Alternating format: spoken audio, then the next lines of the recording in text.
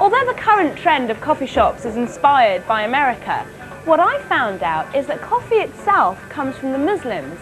In fact, coffee was known as the wine of the Muslims. The name from which you get the word coffee is from kahwa, and kahwa means wine. Wine in Islam is forbidden, as everyone knows. This was something which gave you a buzz, and it was considered halal. I mean, it was allowable. Coffee bushes grow wild all over Ethiopia, but it was a Sufi mystic from Yemen who introduced coffee to the rest of the world in the 9th century. Sheikh Ali ibn Omar al-Shazli was a disciple of a sheikh in Yemen, and the story goes that he fell in love with the daughter of the sheikh.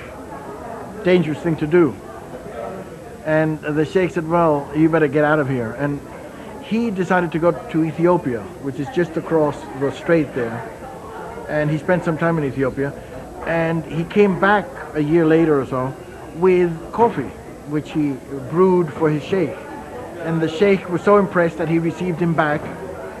And in fact, Sheikh Ali, it is said, got to marry the sheikh's daughter. The city of Mocha in Yemen became the center of coffee cultivation. As the Muslim empire expanded, Yemeni merchants took coffee to all the great cities of Islam, including the holy city of Mecca, where Muslims converged for the annual pilgrimage of the Hajj.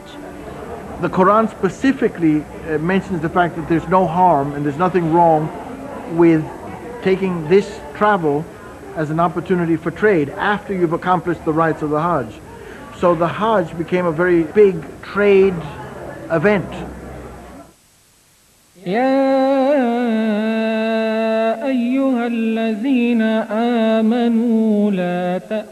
You who have faith, do not consume one another's property by false means, but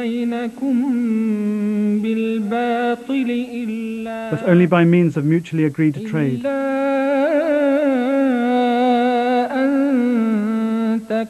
And do not kill yourselves. Allah is most merciful to you. So it was through trade that coffee spread throughout the Muslim world, and two styles of coffee came to dominate, Arabic and Turkish. People think that, first of all, there's the misconception that Turkish coffee is Arabic coffee. They're about as far apart as they can be. Arabic coffee, strictly speaking, is the most lightly roasted of all coffees. The color of Arabic coffee is a kind of a light yellow. Turkish coffee is highly roasted, I would say even burnt coffee, pulverized into a talcum-like material, which is then boiled, and you get that thick, rich, rather good-tasting coffee if it's well made. So how do you make a proper cup of Turkish coffee? Well, Harir here is going to show me how. You have your jezve, which is coffee cooker. You measure your water. And that's cold water, is it? It's cold water.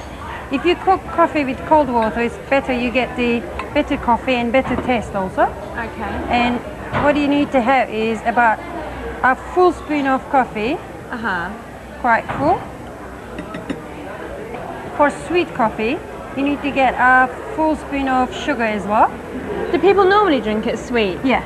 In Turkish proverb, you say eat sweet or drink sweet and talk sweet as well. Oh, right, so okay. That's why Turkishmen are sweet talkers. Right. So you need to stir the coffee slowly to get nice froth and a very good taste as well. So it's best to make each cup individually if you want to get it absolutely right. Oh, I can smell it. That smells delicious. When you have nice froths on the top, then you pour on your cup to get that nice froth on your coffee. Yep. There we go. So you pour the froth off first? Yes. First, and then you still keep cooking it as well. You see the coffee is burned, then you get better taste in your jezve. There we go. That's for you. Now that is a proper cup of Turkish coffee. Well, I'm still wondering how coffee eventually made it to Europe. Claudia Roden is a food writer and she's also the author of a book on coffee. Claudia, I know that coffee originally came from Ethiopia and the Yemen. Can you tell me how it got to Europe? Actually, one way that coffee came into Europe was through Vienna, because there was the siege of Vienna by the Turks. And when the Turks left, they left bags and bags of coffee beans. And one of the interpreters, I think he was called Franz Josef Kolczynski or something like that, took all the coffee, and he was the first person to sell coffee, and he made it in the same way as the Turks did. But very soon, almost every city in Europe and in Britain had coffee shops. Actually, the first coffee shop in Europe was in Britain, in Oxford. And you would often find a Turk's head or a Sultan's head or a coffee pot as a sign to show that coffee was being sold somewhere. Despite the fashion for all things Turkish, coffee soon fell out of favour. It was thanks to India and Indian tea that the British became a nation of tea drinkers. So when did the coffee shops become popular again? Well, not until the 1950s. And that was the time when I first came to Britain. And I was an art student in Soho. And there were all the coffee houses that opened because Gaggia espresso machines were sold in England, and we used to sit around a table which had Chianti bottles and a candle, and sometimes there was a guitarist. But at that time, at home, everybody drank instant coffee. With over 4 million cups being drunk each week in the UK, coffee is now big business. A whole new culture is being born around high street coffee shops with comfortable sofas and quality blends. People have fallen in love with coffee. There's been quite a conversion, and you can look at the market numbers from tea into coffee. Coffee is taking over, especially with the younger generation. And people are really starting to take an interest and understand that different cappuccinos taste different for a reason. There's about 100 different reasons I could tell you, from when the bean is picked to Costa to the time that we actually grind it and hand make it.